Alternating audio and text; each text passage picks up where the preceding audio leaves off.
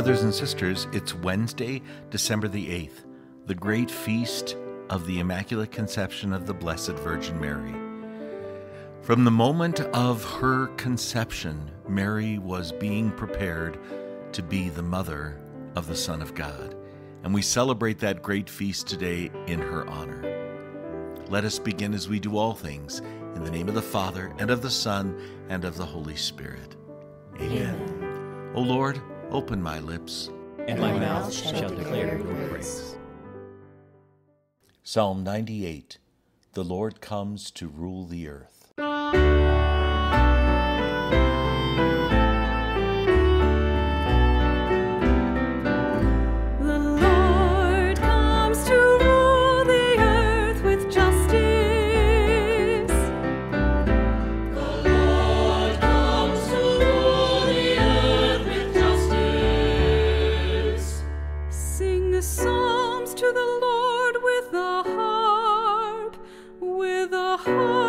The sound of song, with trumpets and the sound of the horn, raise a shout before the King, the Lord. The Lord comes to rule the earth with justice. The Lord comes to rule the earth with justice.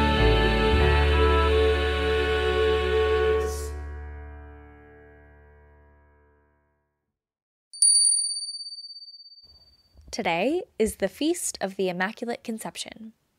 The Immaculate Conception is the conception of Mary in her mother, St. Anne's womb. Father Steve Granau reminds us, the Immaculate Conception does not mean that Christ's mother did not need a savior or that she somehow saved herself. In fact, it means the opposite. Christ saved her in an extraordinary way and gave her a holiness that she did not achieve for herself. He did this for her, for the sake of her mission, a mission that only she would bear. The gift highlights the extraordinary nature of the mission of the Mother of God. No one would even have the relationship God has to the Blessed Virgin Mary. No one will ever be the Mother of God except the Blessed Virgin Mary. This is a really big deal for us. This mission of Mary, this relationship she has with her Son, is for us. It is all about leading us to Him, to be there for us, to advocate for us, to know our hearts in a way that only a mother can. A very important mission, and one that we can and should tap into. There's a lady in my women's group who shared something that really struck me. She was talking about how she had completed a total consecration of herself to Mary, and shortly after was faced with a really tough situation. A few things, in fact. She shared how she was so overwhelmed that she didn't know what to even pray. She had no idea where to start or what to even ask for. Recalling her recent consecration, she thought something along the lines of, well, if Mary is my perfect mother, the Queen of the universe, the Mother of God, certainly she already knows my needs and wants. So with this in mind, she simply approached Mary's throne in prayer and said, "You know what I need, Mother. You know the prayers needed to bring grace into these circumstances. I totally just hand it all over to you." She trusted that Mary knew her needs better than she did herself, and that Mary would present to her Son exactly what her soul needed. Total surrender. Total trust in our Blessed Mother's intercession. Total consecration. You handle it, Mama. You know the deepest needs of my soul, and you know the promises of our God to make all things new and good. I often think of this when I am too overwhelmed to pray in a traditional sense. I was taught that We're supposed to pray very direct prayers and ask for exactly what we need, which I believe has its place.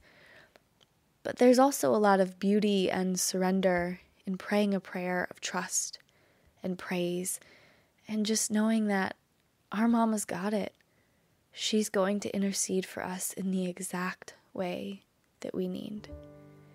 Even when we can't find the words to say, and even when we may not even know what it is that we need ourselves. Mary, immaculately conceived, pray for us.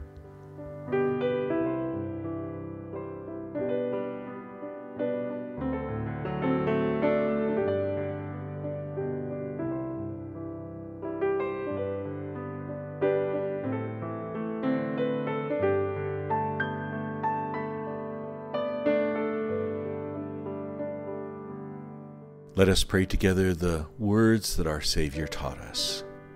Our Father, who art in heaven, hallowed be thy name.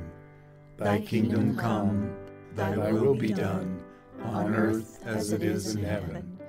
Give us this day our daily bread, and forgive us our trespasses, as we forgive those who trespass against us. And lead us not into temptation, but deliver us from evil. Amen.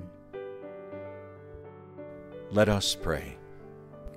O God, who by the Immaculate Conception of the Blessed Virgin prepared a worthy dwelling for your Son, grant, we pray, that as you preserved her from every stain by virtue of the death of your Son, which you foresaw, so through her intercession we too may be cleansed and admitted to your presence.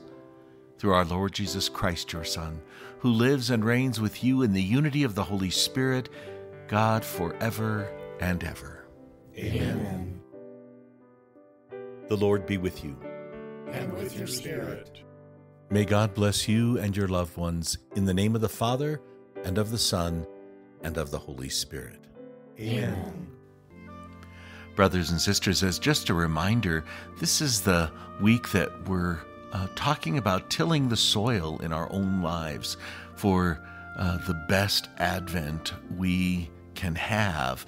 And just want to encourage that on this feast day, this might be a wonderful opportunity to fast from wasting time, and maybe use this as an opportunity to pray the rosary or spend a little time just with our Blessed Mother in prayer today for our own spiritual growth in preparation for the great festival of Christmas. In the meantime, take good care of yourself and one another, and we'll see you tomorrow. See